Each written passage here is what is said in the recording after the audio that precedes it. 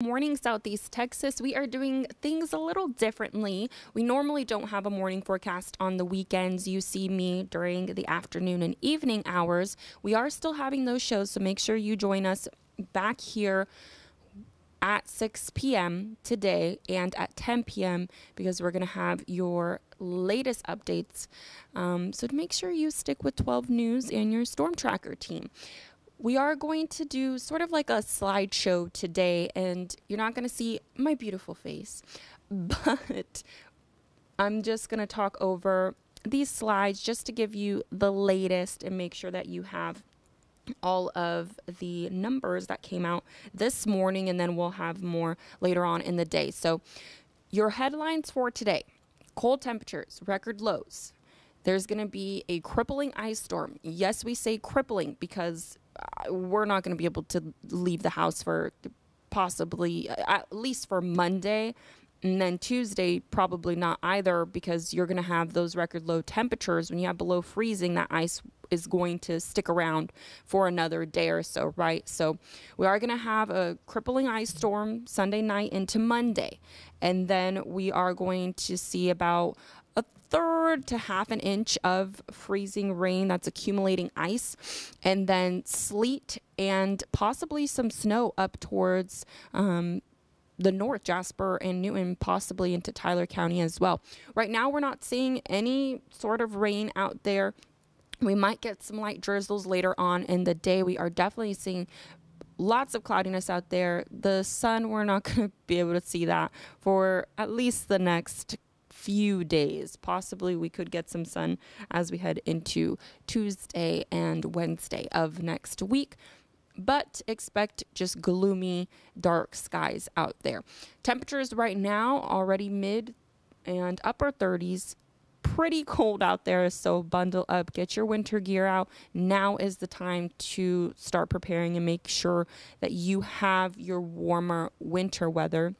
You really want rain resistant gear, and you want really thick clothing as well, and layers. That's going to be your best friend for the next few days into the next week. So definitely prepare with clothing and then start getting all of your supplies, because we already are in a winter storm watch for most of Southeast Texas, all of Southeast Texas.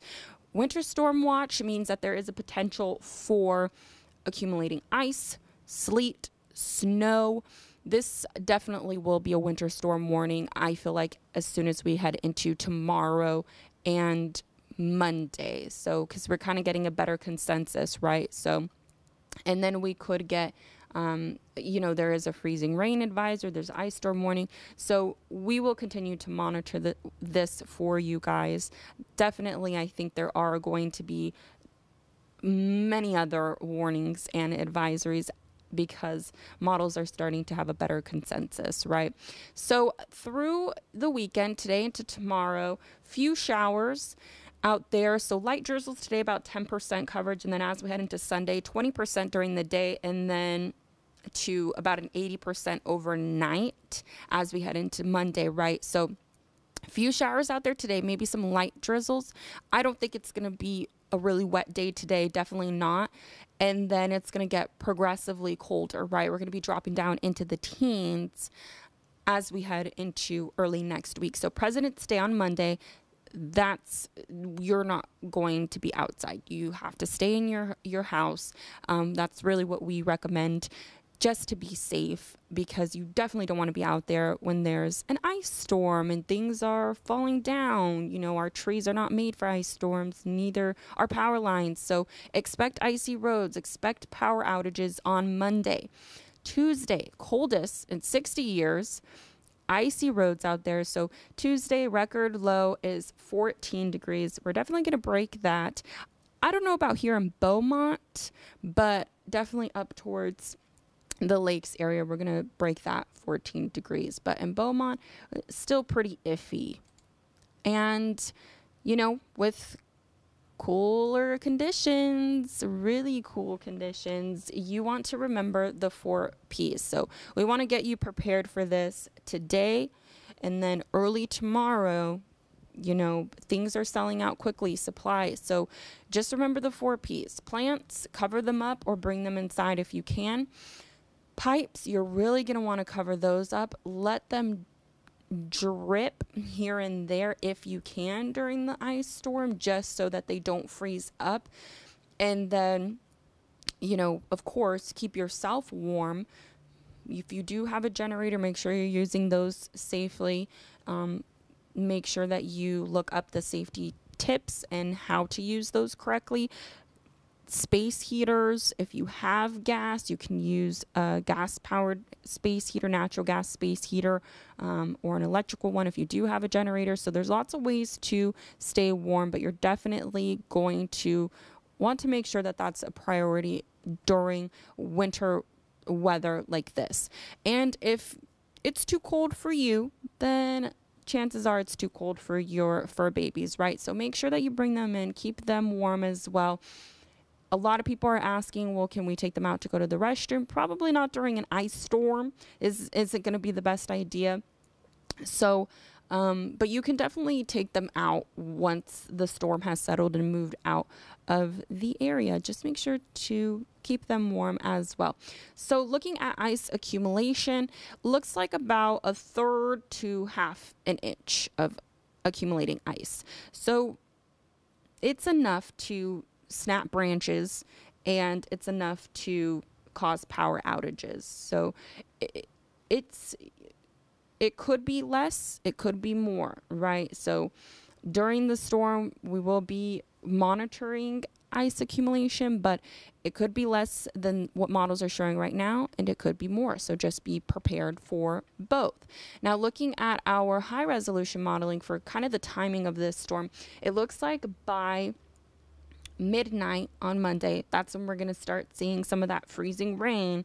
And then as we head into the early morning hours into 7 a.m., that's the worst of the storm between those hours. So between 3 and 7 a.m. is the worst of the storm.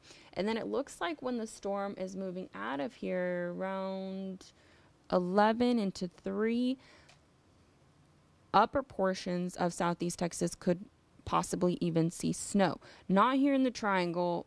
We're going to have freezing rain, sleet, but up towards the lakes area, you guys could possibly be seeing some snow out there once the storm system is already passing through our area and off towards the east. Now, looking at temperature, our temperature forecast, this is for the next three days. So Sunday, Monday into Tuesday. So this is 4 different models. We blend to get our forecast. So Sunday, Valentine's Day, we're looking at another cold day. We're going to go with, these models are showing mid to low 30s for the lows, and then upper 40s, and then 50 for the high. So we're going to blend and say 34 for the low as we head into Sunday, and then 46 for that high. So still pretty cold temperatures. We're pretty close to freezing, just 2 degrees off.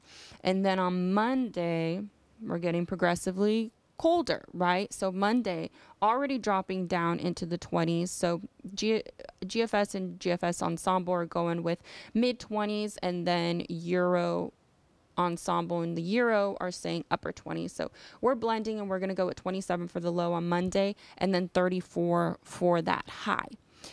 And then Tuesday, this is going to be our record low day, right? If it does drop below 17. So GFS and GFS Ensemble are saying 11 degrees here in Beaumont. Up towards the lakes area, definitely are going to be in the 10, 11 degree range, right?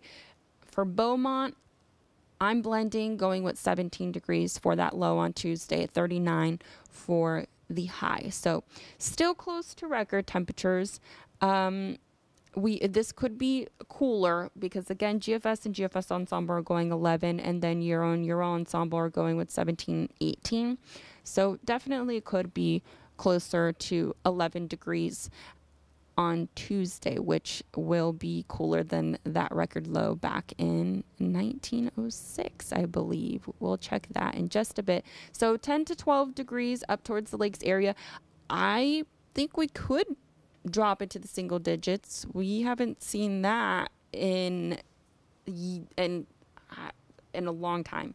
That doesn't happen here in Southeast Texas. So 13 to 17 degrees here in the Triangle. It's going to be chilly on Tuesday. So, 10 degrees, 1906. So, if we do get to 11 or possibly colder here in Beaumont, we could break that record and the one in 1930 as well. And see, so unofficial accounts, this is something that Patrick found.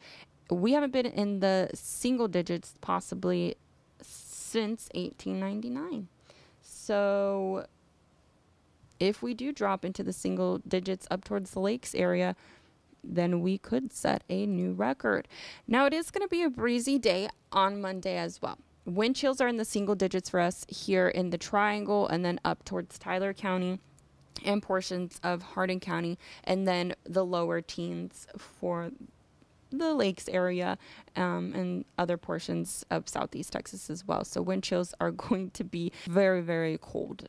So expect that as you head into early next week for at least until Wednesday. And then we start to warm up a bit Thursday and Friday. And let's look at how we're going to look for the rest of the day. I think it's going to be a dry day. You might see some drizzles out there. This is from 7 p.m. today into 12 a.m. Sunday is going to go, we're going with the 20% coverage of light showers throughout the day. So it looks like in the early morning hours we get some rain out there, and then it looks like freezing rain towards the later morning hours into 7 a.m. and then it clears out through lunchtime. Pretty dry forecast. Our temperatures by then are dropping below freezing up towards Brookville and in Woodville. And then we're in the lower 30s here in the Triangle. Later afternoon hours around 3 p.m. Still a dry forecast.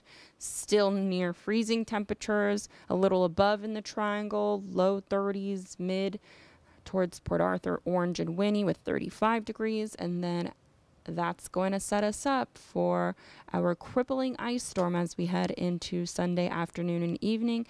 That's when we start to see patches of freezing rain throughout the Triangle and Lakes area. And then again, that timeline for that ice storm is around midnight until, let's say, 3 p.m. Monday. So midnight Sunday going into Monday, and then Monday until 3 p.m. All right, everybody, we're going to be back at 6 p.m.